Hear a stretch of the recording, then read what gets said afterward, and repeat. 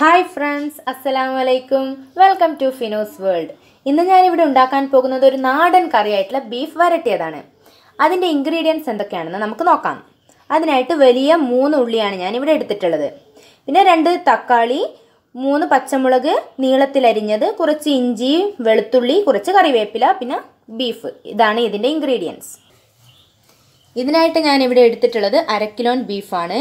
ഇനി ഇത് നമുക്ക് ഈ ചട്ടിയിലേക്ക് ഇടാം.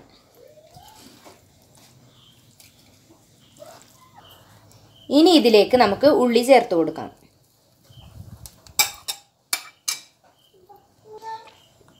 ഇനി ഇതിലേക്ക് അരിഞ്ഞു വെച്ച തക്കാളി, അതുപോലെ പച്ചമുളക്,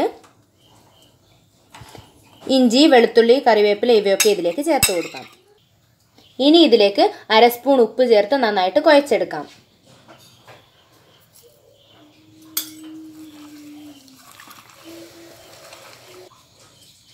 ഇത് ഞാൻ നന്നായിട്ട് കുഴച്ചിട്ടുണ്ട്. ഇനി ഇതിലേക്ക് 3 സ്പൂൺ മുളക് പൊടി ചേർത്ത് കൊടുക്കാം.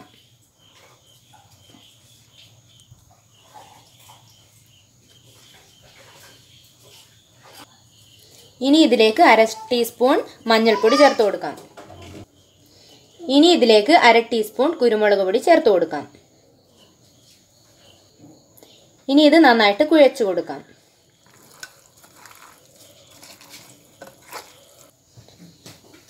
ഇതിൽ നിന്ന് ഉള്ളിയുടെയും തക്കാളിയുടെയും വെള്ളം വരുന്നത് വരെ നന്നായിട്ടൊന്ന് കുഴച്ചെടുക്കാം.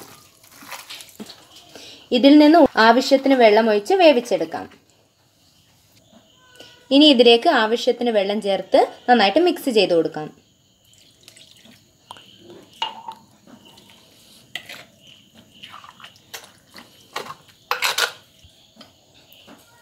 ഞാനിവിടെ 1.5 ഗ്ലാസ് വെള്ളം ചേർത്തിട്ടാണ് നന്നായിട്ട് മിക്സ് ചെയ്തിട്ടുള്ളത്. ഇനി ഇത് അടുപ്പിൽ വെച്ച് വേവിച്ചെടുക്കാം. നമ്മുടെ ബീഫ് വരട്ടിയത് റെഡി ആയിട്ടുണ്ട്. ഇതിലേക്ക് 1/4 ഗ്ലാസ് കട്ടി തേങ്ങാപ്പാൽ നമുക്ക് ഒഴിച്ചു കൊടുക്കാം.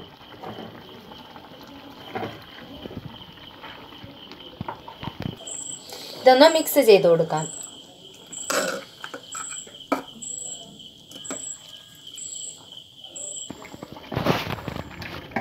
ഇനി ഇതിലേക്ക് 1 സ്പൂൺ വെളിച്ചെണ്ണ ഒഴിച്ചു കൊടുക്കാം.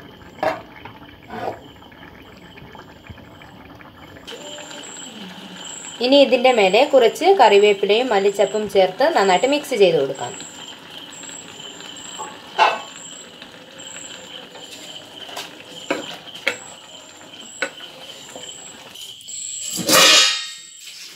ഇനി ഒരു പാൻ ചൂടാക്കി ഇതിലേക്ക് കുറച്ച് ഗീ നമുക്ക് ഒഴിച്ചു കൊടുക്കാം.